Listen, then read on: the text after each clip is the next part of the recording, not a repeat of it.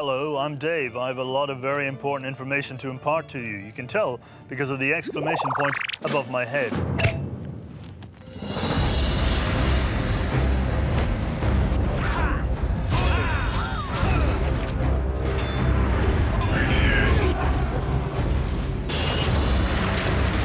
Warcraft, where on screen you are a powerful, magnificently fit hero with your inventory super organized, and in real life you are bloated, pale, jacked up on energy drinks in a messy room, surrounded by bottles of your own wee.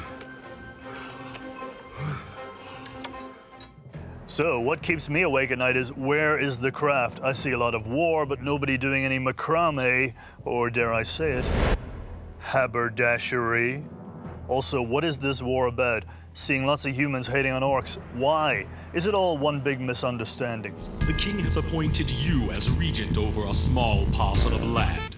Well, it all began with problems between humans and orcs in the very first Warcraft game. They were two different races that clearly just didn't get along. The kingdom of Azeroth was a prosperous one.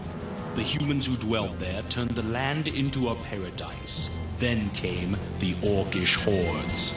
Though it didn't help that the orcs were corrupted by the Burning Legion, who were annoyed at something that happened 10,000 years ago, to become the bloodthirsty horde hell-bent on the annihilation of humans. Lead your people to their destinies.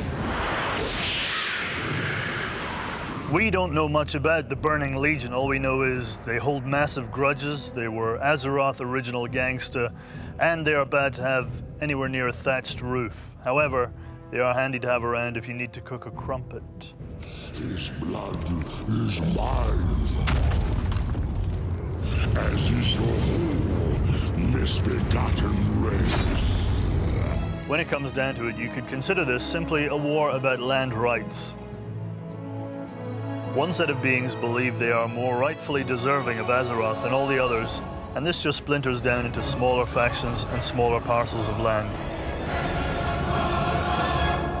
Of course, a lot of real-life war boils down to something similar.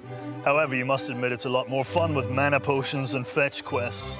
Speaking of which, did you manage to bring me those 10 turtle shells? I will level you up as soon as you've finished weeing in that bottle.